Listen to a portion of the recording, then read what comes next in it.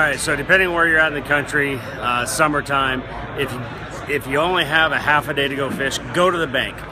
Fish any visual cover you can see, trees, docks, grass, and one of the best ways to catch them this time of year is pick up a frog and throw it in the shoreline vegetation, and you're gonna have a good opportunity catching a big fish. So hopefully that one little tip will help you catch fish.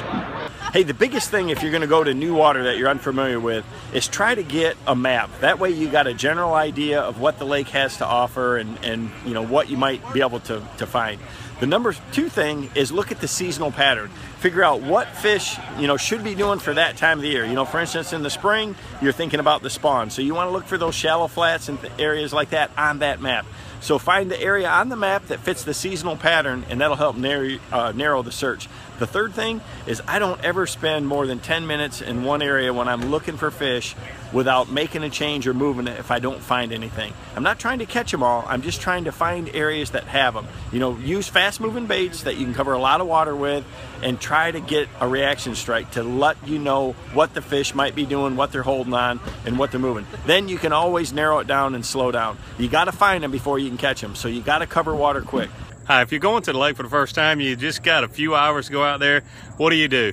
First thing I'd say is get out on the water and use your eyes. Use your eyes looking visually for the best cover and vegetation, brush, docks, whatever you might have on a body of water. Also look at your electronics. Depending on what electronics you have, you know, nowadays we've got such good electronics, but looking at your electronics and then visually look for food and cover and start fishing around those two things. You've got to have those two things to have bass most of the time. Look for the best available food, best cover first, and then the food around the cover. If you see brim or shad or anything around some cover, start right there. Use baits that you're comfortable with, and you'll catch fish.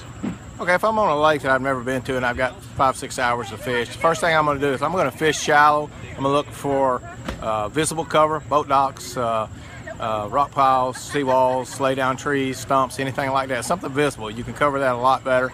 I'm going to use some type of bait that I can cover a lot of water with, maybe a square bill crankbait, a Strike King KVD 1.5 or a War Eagle spinnerbait, something like that, and try to cover as much water as you can and try to put together something of what those fish are holding on. Then I might slow down and flip some type of zoom plastic on those boat docks and laydowns and that type of stuff.